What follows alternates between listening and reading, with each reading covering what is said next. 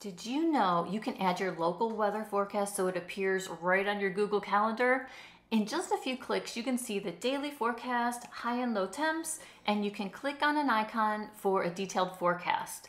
This is Jacqui with PlanaHealthyLife, and I'll walk you step by step through how to add weather icons and your local weather to your Google Calendar. All you need is Google Calendar, and step one is to open your calendar. I'm demonstrating on my computer, but you can also add the weather calendar from an iPad or tablet.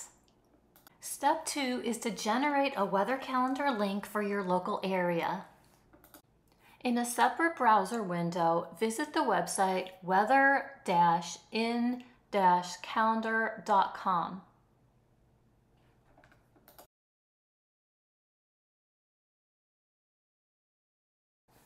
Your computer likely will use your location to have the correct city displayed, and in my case, it's Kansas City.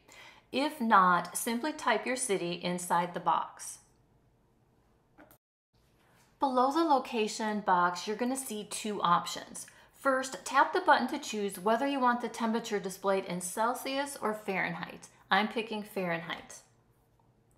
The next option is whether you want the current temperature displayed or if you want the daily highs and lows. I'm going to select the daily highs and lows.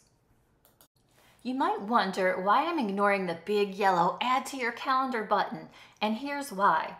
I'm using a Mac, and clicking that button will add this weather calendar to my Apple Calendar, which I don't use.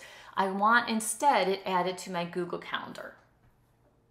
Instead, tap the copy button to copy the link that Weather in Calendar website generated. We're going to paste that into Google Calendar.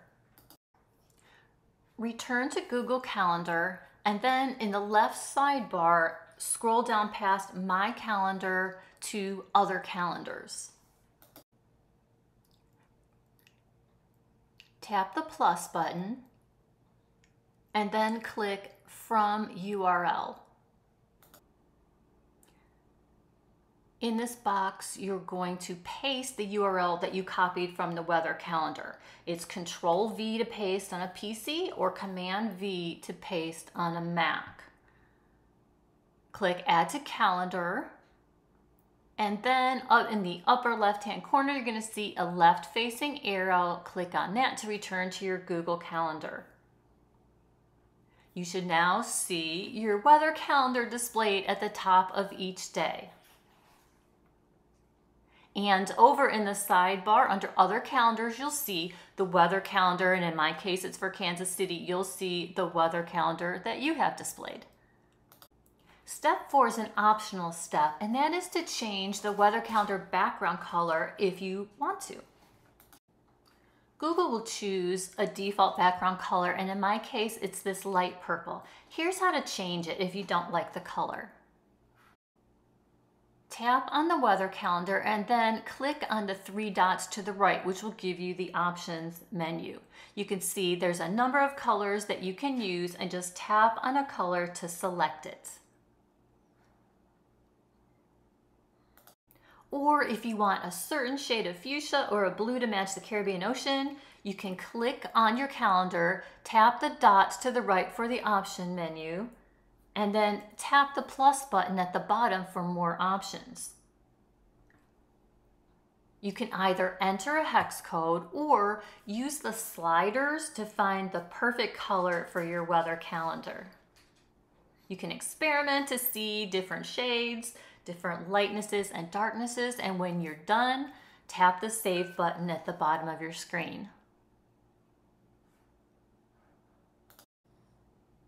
And now back in your calendar, you'll see 16 days of the current weather forecast displayed. This is the view on my monthly. As you can see, I changed it back from that fuchsia to a nice blue. And here's the weekly view. For details on your forecast, all you need to do is click on the icons and you can see a very detailed weather forecast for your local area. And that is it. You did it. I told you it was super simple to add the local weather forecast to your Google Calendar. If you found this video helpful, please click the like button and consider subscribing for more content. I am wishing you your favorite weather. Mine is sunny and mild, And thank you so much for watching.